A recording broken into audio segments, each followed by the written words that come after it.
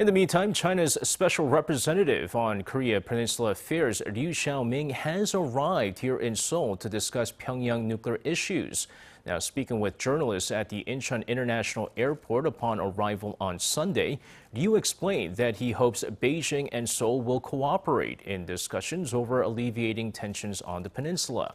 He also added that the key to the North Korean nuclear issue lies in the hands of Pyongyang and Washington. He'll be sitting down with his South Korean counterpart, Noh Kyu-duk, on Tuesday.